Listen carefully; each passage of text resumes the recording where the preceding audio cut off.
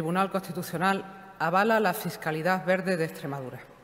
El Tribunal Constitucional ha dictado una sentencia que declara constitucional el impuesto que, como impuesto propio, en Extremadura grava el impacto medioambiental de determinadas instalaciones.